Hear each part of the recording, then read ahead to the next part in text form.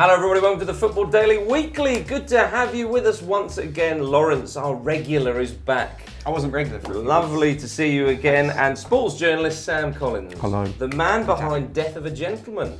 Yes, sort of. The documentary about cricket and all that lovely stuff. That other game. That other game.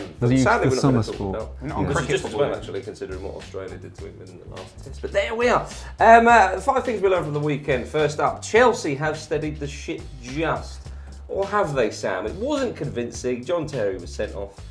But Mourinho kept his views to himself. What ship are we talking about here? Yeah. The good blue ship Chelsea. The Mary Rose. By chucking their anchor. That's one way of chucking him overboard. John Terry getting sent off. So, well, I don't know. Does winning away at West Brom 3-2 and allowing James Morrison to have like 86 efforts on goal, does that constitute steadying a ship? Yeah, that's a I like the stats he brings. Yeah, indeed. Just, well, sports journalist. Yeah, that's very true. Laurence, what do you think of Chelsea? Unconvincing, or do you think that's them turning the Mary Jose around? Should we just not write the narrative yet? 3 games, very small, what do you call it, a sample size maybe, to judge this Chelsea side. But in those 3 games, they've not looked very convincing in the way they've played.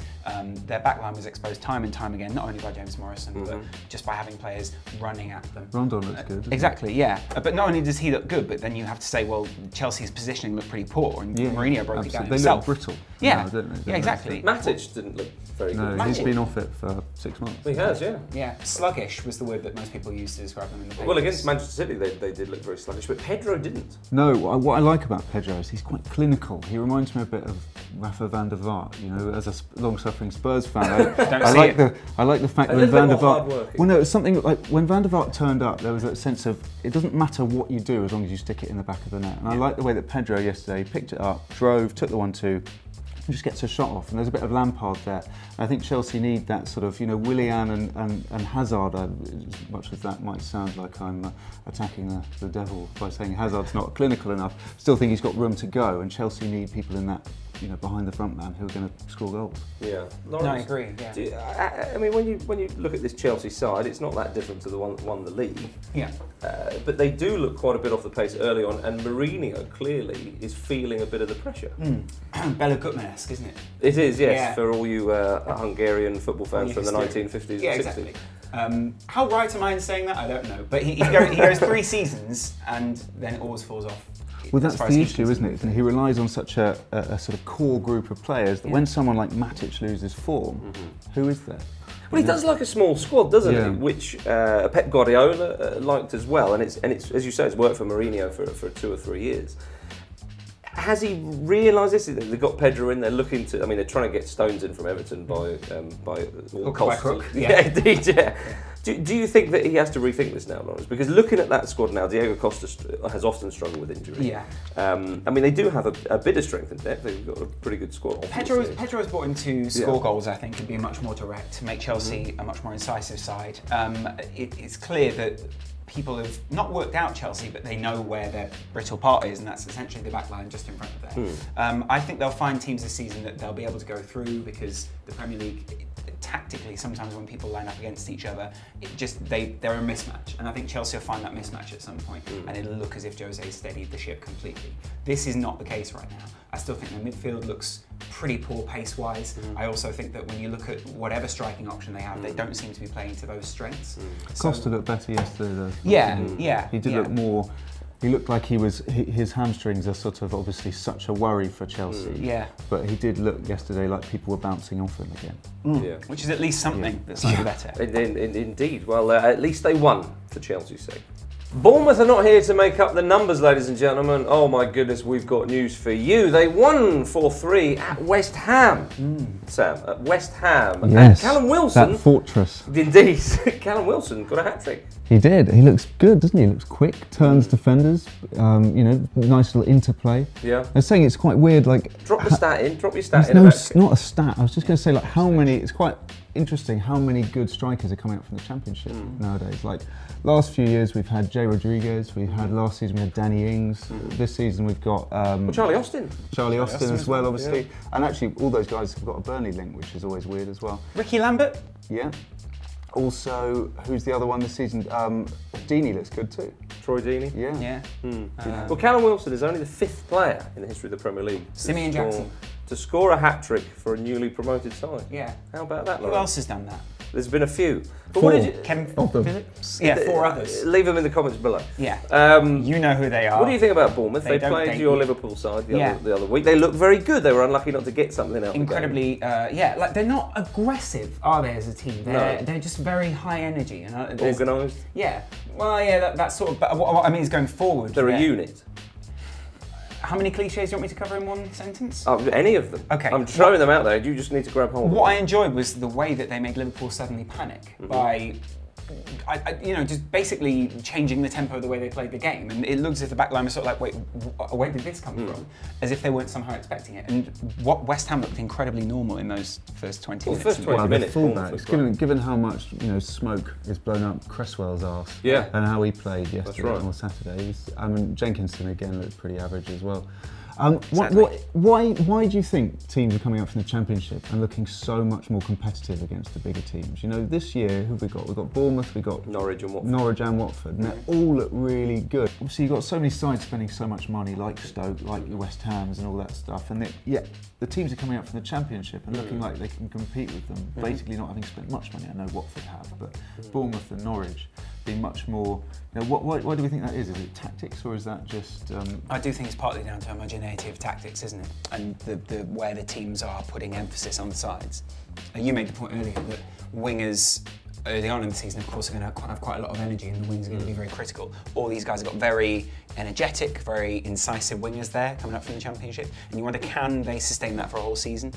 Even though they did in the Championship, but then there's another intensity in the Premier League, I guess, is what most people make the point. Well, can people stick it in the net? Yeah, but then if you play 4-3-3 or 4-5-1, then you're able to match up against any Premier League side tactically. And we still see Premier League sides struggling at the back, I think, and in terms of shape. Maybe what we're finding is we've got some managers who in this generation are really good at setting out their teams. I mean, you named a couple of guys, Brendan Rodgers, you said Gary Monk, Howe, all those guys who are building quite exciting attacking football sides. And I think that's what makes them competitive. Or are we mistaking being competitive for playing nice football? And therefore... Sure, but we'll go back to what you were saying about the promoted sides. So sometimes they start very well. We've seen that with Hull, and we saw that with Blackpool as well. And then, as Laurence says, they do drop off because perhaps there's only a certain amount of energy that they have with maybe smaller squads or a lack of experience. But often promoted sides do go down. I mean, QPR and Burnley went down last year. These three guys look as good a promoted. Well, Howe is a very well thought out manager. He's not just the typical old-fashioned English, G the players up type of manager. He's remarkable. You read up anything on Howe, the way he runs the operation down there is quite sensational. Watford are a strange one, that revolving door with managers and players, but it seems to work. But a proven track record in signing. Absolutely, and Quique Sanchez Flores. Yeah, that's a very sexy guy. As well as being a former Atletico Madrid manager. Yeah. But his sexiness cannot be understated. It's very important in the relegation. Don't reduce him down to his body, though, I wouldn't please. say the same about Alex Neil. No. But... Well, a different type of sex. Depends on your taste, doesn't it? Depends, really? I mean, you've got a bit more of a manly British thing, or Scottish even more specifically. They probably picked him specifically to appeal to the Norfolk fan base. I would imagine so. Norfolk fan base, yes. Indeed. So, yes, Bournemouth and the other teams certainly aren't making up their numbers. Manchester City are the early pace setters in the Premier League. 3 wins out of 3 look very impressive, gentlemen. They're scoring goals and they're not conceding, Laurence. 8 goals, 3 games, 3 wins, 0 conceded. Marvellous. Very different in Vincent Kompany looking this season as well. He fancies it, doesn't he? He fancies it. No, he's and Mangala as well. Mangala as well. And then you think Otamendi's come in, and that's going to make a great... There's a great 3 there they can rotate around. Very much so. Although he made the point, why would I rotate them out if they're working well? Playing well? Just quietly. They get tired. As quietly as you can when you're spending 30 million on them. Yeah, exactly. We're just going to do this. Cheers. Yeah. But I mean, Sterling looks fantastic. He slotted in very nicely. Boney is about one of the best reserves you can have up front. Do you know why they look quiet though? Why? Because United are shouting so loud about everything that's happening there. Yeah. And that means that the Sterling thing almost got lost this summer because of United just incompetence or falling asleep. Yeah, Ed Woodward is one of the most phenomenal. I know we're not talking about United here, but, no, but Ed City won't mind. His attempts to be Fiorentino Perez. Yeah, it's just one of the most embarrassing. And then you've got Van Gaal, and you're like, are you sunburnt or just really angry or embarrassed? Exactly. Yeah. It's probably not embarrassed. Constantly embarrassed. But you're right. Manchester United have been a bit funny with the transfer dealings and so on. Chelsea haven't started very well, but Manchester City are just going about it and playing very well. Don't they? They do. Because of the wings. Yeah. We made the point about the Championship wings, but the Premier League wings. Well, Navas looks like a rejuvenated man. Sterling. And David Silva floating around. And that makes Kolarov look so much the better fullback. And Vincent Kompany actually does look different this season. He shines, and he has he's got less body fat, I think. I know that's a simple observation, but he does look a lot fitter, a lot more broad. He looks like the player 2 years ago rather than last year. And I've been kind of thinking about the way that City are building this as an operation and the stages that they've gone through. They went through the initial. They're almost building a history, if you like. I know it's a very short-term history, but over that time they've been through the Robinhos and the other guys who were coming in to entertain, and they've slowly sort of honed down what they want. And it's almost an American or NBA style of building now. They've got these young guys who are impressive on quite big contracts, and they're saying, look, we want to build with you guys. You're like Sterling's like a LeBron James or a Dwayne Wade to them. If you're comparing Sterling to Robinho, what's interesting about Sterling, obviously, is he tries to make that step up. It's his decision making. Yeah. And he's doing a lot of the unfussy stuff, the unshowy stuff, isn't it? Like that little ball yesterday he played for Kolarov. It's not about ego, and obviously Sterling's got a lot of stick, but he's such a brilliant signing for them. And it was good for the neutral point of view that Pellegrini was kept on at Manchester City, because there's so much, especially with big wonderful hair, excellent hair, a lovely calming influence when you're watching him on the television. But because I'm often coming into your living room, often furious in my living room. If you watch a match today, you will be. All right. No, but we see not just the big sides, but any sides just immediately chucking away a manager not good enough. And Manchester City kept him on amid pressure to perhaps drop him and try and find somebody else. I feel like that Man City know what the timeline is here, though, and I think they know he's leaving. Having signed that new 2-year deal, we know that that's probably not to stay for another 2 years. That's probably to get the payout when he leaves. Wait for Pep, isn't it? Yeah, really? basically. Do you think? Yeah. Well, that's there. Pep or Pardew? Vote in the comments below. Vote now, yeah. Harry Kane needs some help up there for Tottenham Hotspur. They drew 1-1 away to Leicester City, which I suppose isn't a bad point considering how well Ranieri's side have started, but really Spurs need to kickstart their season somewhere, and Kane looks pretty isolated up front. Sam, you are a Spurs fan. What? You look disappointed already. The head's gone. Oh, sorry. And what, Sam? Well, it's the same story every season, isn't it? As a Spurs fan, I think we can cope with the concept that we're not going to win the title, but why do we leave it until transfer deadline day every season to actually sign the players that we need? Is it because of the size of our chairman's penis? I'll leave that for you guys to decide. In the comments below. But we're not saying it is. Clearly Spurs need a striker. Clearly they need a defensive midfielder. We've got the youngest side in the Premier League. There's so much good. Dele Alli genuinely looks like a young Steven Gerrard. Watch the goals he scored for MK Dons last season. The guy is phenomenal. He should be starting. He nutmegged Modric 2 weeks ago. There's a lot to be said, but the problem is for Spurs, we're not going to finish in the top 4 again this season because we've lost points now. Our best players are then going to leave and rebuild again. Laurence, what have Spurs got to do then? I mean, Sam's highlighted a few key areas. Do you think it is simply that they are the sort of 5th or 6th best side at signing players and paying wages and so on and so forth? They are right now. Pochettino is a move in the right direction as far as I'm concerned. This is what I'm saying, is a move in the right direction. He's not the move, but he is a move in the right direction. He's just another bloke, though, at the mercy of the transfer dealings at this moment, isn't he? Yeah, but then that's why they brought him in, because actually he's able to cope with those sort of, he's a great coach in that sense. Yeah, he's got hot coals, incredible asset in terms of... But do you think it is really a case of the signings and everything that comes with that, the wages and all? But because Spurs have a good side, they've got a good squad. But and they're so young, though. True. They don't have that experience. You look at Man City, And you know, the players that Man City have got, you're talking hardened, battle-hardened. Look at Chelsea, battle-hardened bastards. You know, and I'm really interested to see how Spurs go versus Liverpool. Liverpool did their business early. They've got proven Premier League players like Milner, experienced.